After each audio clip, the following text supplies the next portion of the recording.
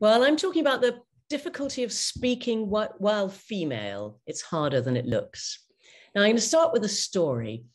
I was sitting next to a man at dinner, remember that?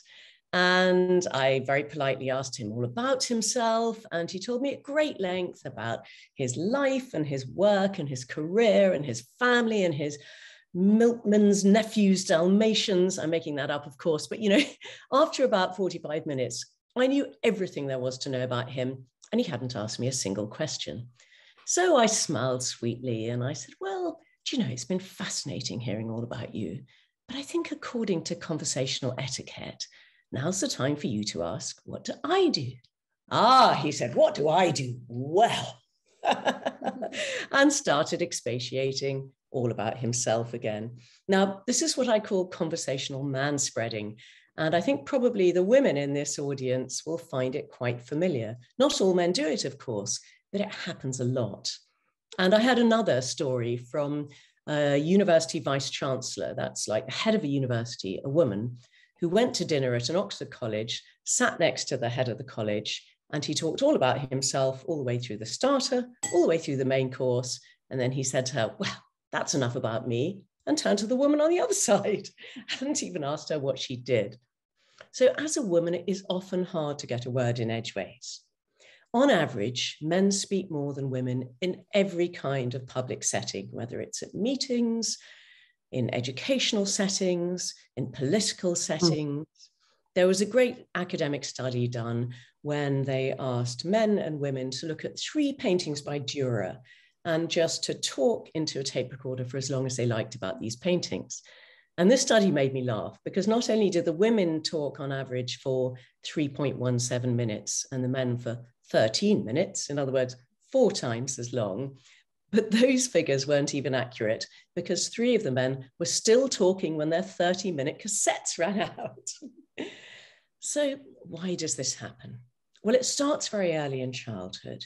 So at school, for instance, teachers pay far more attention to boys in class than they do to girls.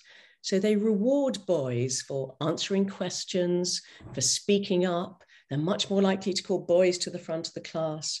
And they reward girls for being quiet and well-behaved. So in effect, they're silencing these girls. And what happens as a result is that the boys feel entitled to disproportionate speaking time. And this then continues into adulthood. And as a result, men will on average talk much more in meetings, and women will feel more self-conscious about taking up even proportionate time. So you will be much more likely to hear a woman saying, oh God, did I talk too much? Quite unusual to hear a man say that. And women are actually quite rational in asking themselves this question because, first of all, studies show that if we hear a man and a woman talking for exactly the same amount of time, we will think that the woman dominated the conversation. So there is that misperception in the first place. But secondly, women actually do get punished for talking too much. And I use the air quotes because, of course, we have this distorted perception of how much they've spoken. So another study showed the participants a case study of a CEO.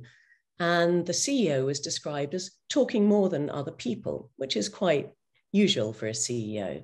And if that CEO was called Jennifer, then the participants marked her down significantly for competence and for leadership skills if she talked more than other people. If the CEO was called John, he was actually marked up for competence and leadership skills. And when the participants were told that Jennifer actually spoke less than other people, her ratings shot up.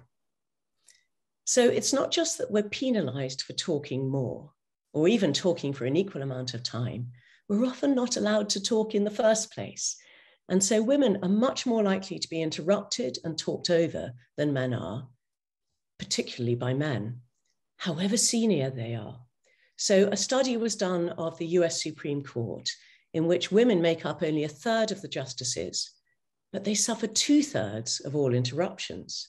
In other words, they're 4 times more likely to be interrupted by their male colleagues, 96% of the time by men. Why does this happen? It all happens because of something that I've termed the authority gap. the difference between the amount of authority we're prepared to accord to men and to women. And if you want to find out more about it, please read my book, The Authority Gap, or go to theauthoritygap.com. Thank you.